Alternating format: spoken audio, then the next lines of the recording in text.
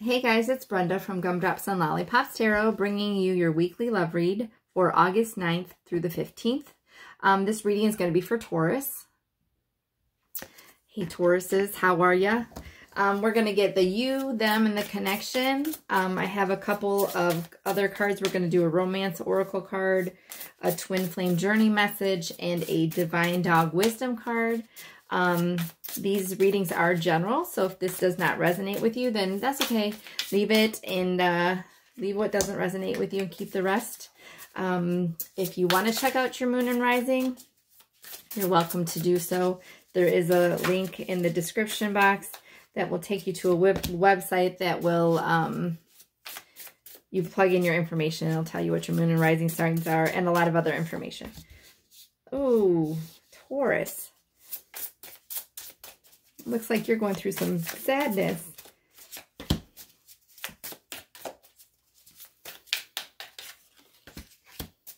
Ooh, your person might be going through some stuff too. Let's see about the connection for Taurus and their person. Oh, Taurus, this looks sad. Okay.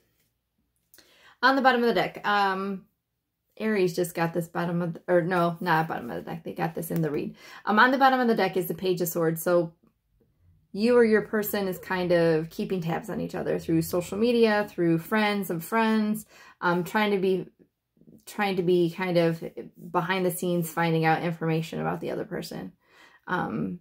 Curiosity about what they're doing, what they're thinking, what they're feeling. So I feel like this is a potential prior connection or relationship. Sorry.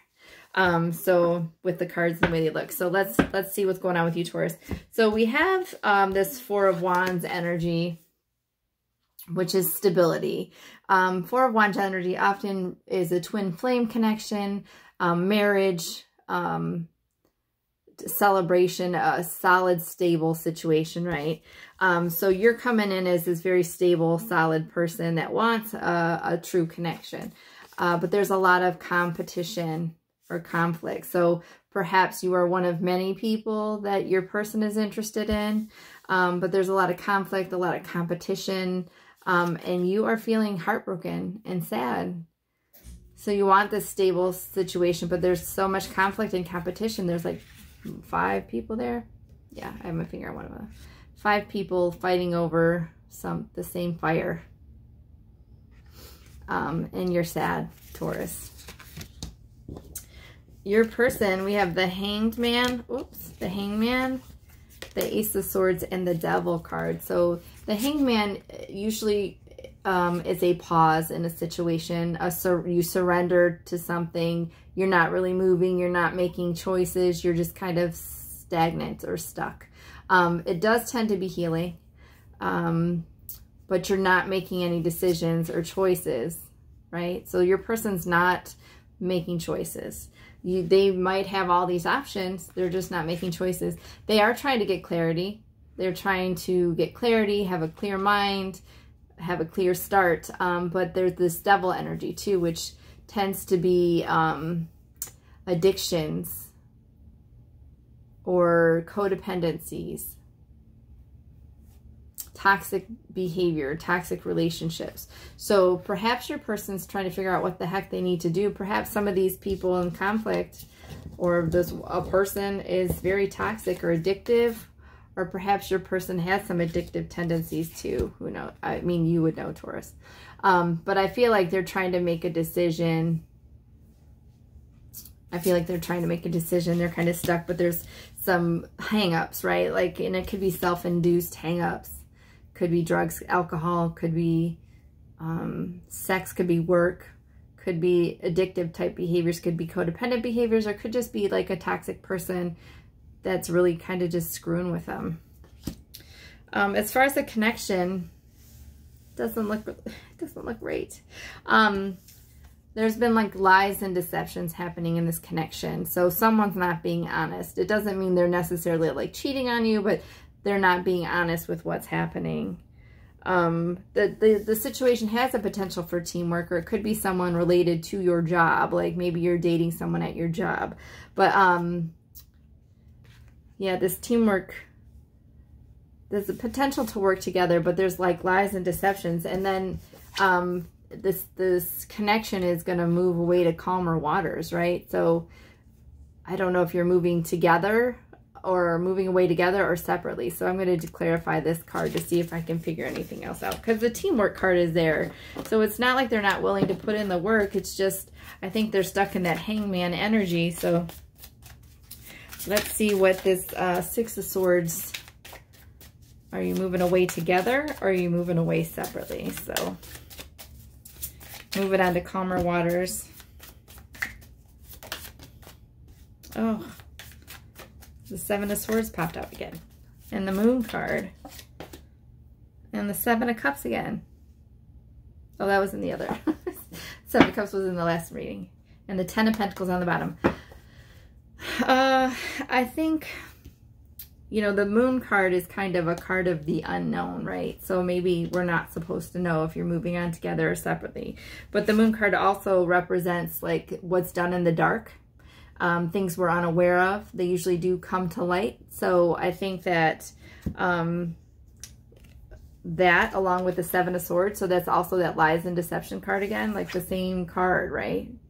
Lies and deceptions, dishonesty. So I think this dishonest situation is going to come to light. And then the Seven of Cups could be a wish fulfillment. So the Seven of Cups could be your wish fulfillment. It also could be multiple options. So to me, maybe this situation or this connection is going to either open up options for you or for them or for the both of you. But something's going to come to light here. You're going to move on to calmer waters after something comes to light due to deception. So perhaps it could be your wish fulfillment.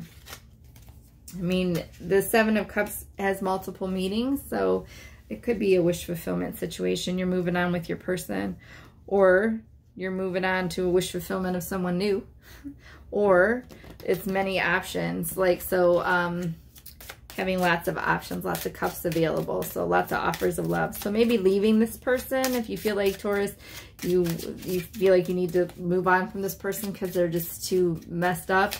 You'll have a lot of other options opening because there's a lot of deception and distrust in this situation. So we're going to get a Romance or Angel Oracle card by Doreen Virtue for Taurus. This could be the one worth waiting for on the bottom. So you already met your romantic partner you seek, and divine timing is at work in your love life. Yeah, maybe you just need to kind of give space and heal your heart since you've got this this heartbreak with the conflict. Your person needs to get their ducks in order. That's a nice way to say it. We're going to get a twin flame journey message from your person, Taurus. What does your person have to say to you, Taurus?